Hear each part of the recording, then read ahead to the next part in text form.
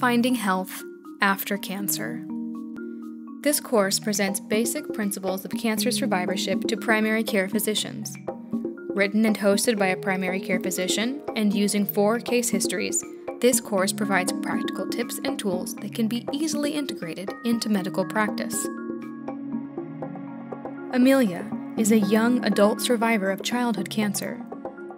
Seema is a postmenopausal woman with early-stage breast cancer experiencing a gamut of distressing side effects from anti-estrogen therapy. Bob is a middle-aged man treated for HPV-positive head and neck cancer, struggling with symptoms many months after the end of his treatment.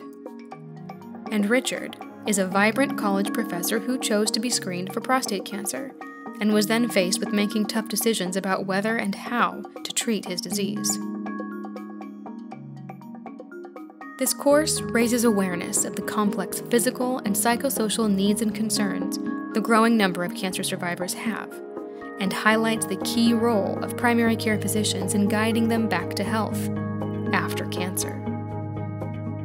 Materials include story-based videos for each case, printable reference guides for clinical care, communication, and resources, as well as additional optional cases for extended learning.